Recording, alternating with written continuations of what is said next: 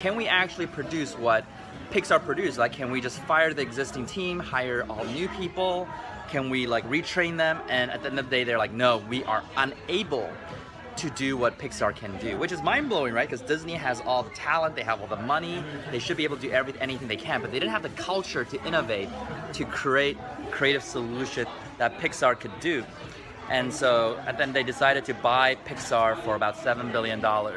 The previous president heard about that, and he decided to come in, through his connections, go to the board meeting, and he said, hey, look, again, we own everything Pixar has done already.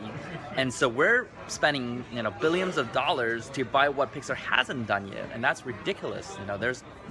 What they haven't done isn't worth billions and billions of dollars. And he made a very logical case and he left.